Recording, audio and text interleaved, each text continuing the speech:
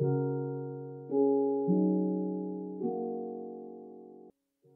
everyone, and welcome back to another episode of Barbeno's World.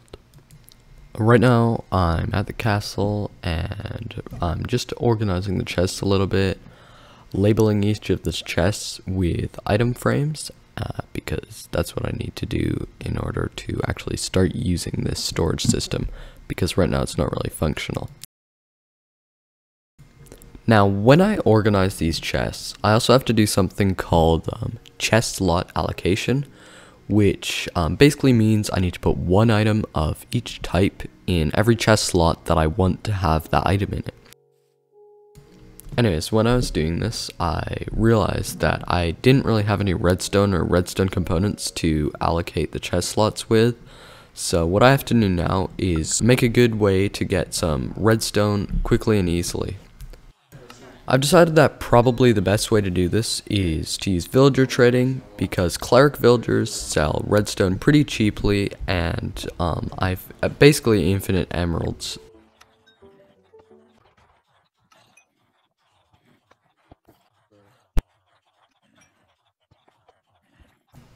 Okay, so finally, after having a few issues, including dying twice to a zombie that I use in my villager trading setup, I finally finished collecting all of the new cleric villagers. I have 4 of them, and that should be enough to provide me with redstone, for a while.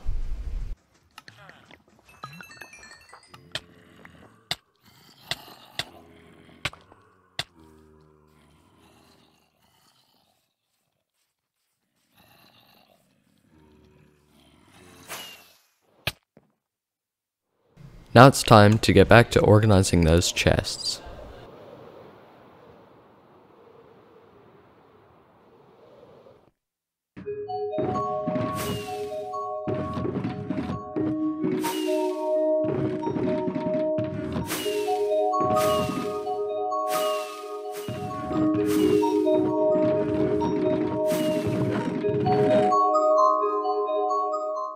Okay everyone, I'm back, and I've spent a few hours organizing this area. Yeah, it's getting a bit boring, and I want to do something else. So I'm here back in the Nether, and what I'm going to be doing is building a simple basalt generator.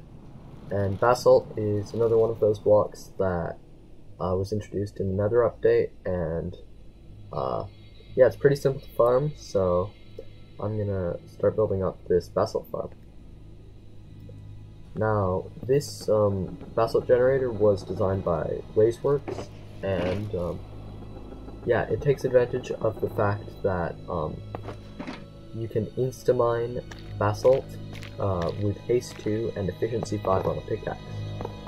Basically, it works because when lava flows over soul soil while touching blue ice, it forms basalt.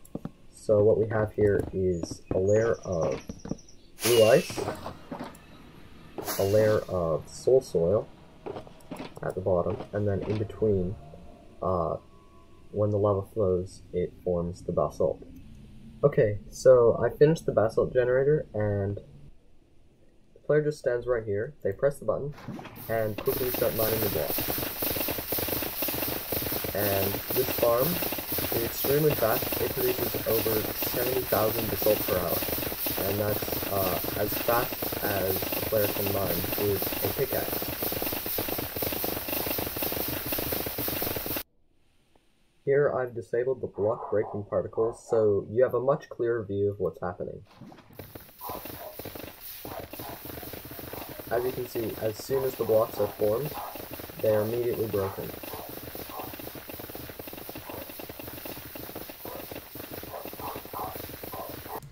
Okay, I guess I have to go back to organizing the chests now.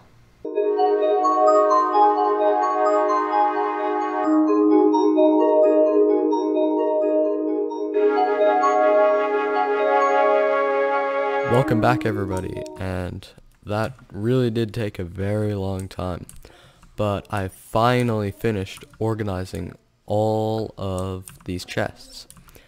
and yeah, as you can see, I've reserved each of the slots with the item that I want to stack up into that slot.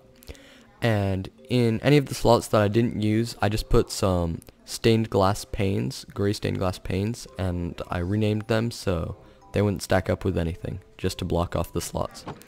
And yeah, I did this for all of the several hundred chests, and I think this was in total about 3,000 chest slots that I organized. Anyways, I'll do a quick overview of what each of these segments has. This segment has all of the basic utilities, stuff that you'd need often, like workstations, basic tools, rockets, ender pearls, arrows, food, lighting and fuel. This is all the valuables: diamonds, gold, emeralds, lapis, and iron. This is all of the redstone stuff. This is just rocks, stone, cobblestone, all of the other different rocks. And these are all the things that can be dyed. Dyes up here, and then glass, wool, terracotta, and concrete. We also have some prismarine here, and just a spare chest for some other building blocks that I may have forgotten.